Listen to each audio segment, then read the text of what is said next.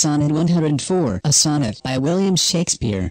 To me, fair friend, you never can be old, for as you were when first your eye I eyed, such seems your beauty still. 3 winters cold have from the forests shook, 3 summers pride, 3 beauteous springs to yellow autumn turned. In process of the seasons have I seen 3 April perfumes in 3 hot Junes burnt, since first I saw you fresh, which yet are green. Ah, yet doth beauty like a dial hand steal from his figure, and no pace perceived, so your sweet hue, which methinks still doth stand, hath motion, and mine eye may be deceived, for fear of which, hear this, thou age unbred, ere you were born, was beauty summer dead.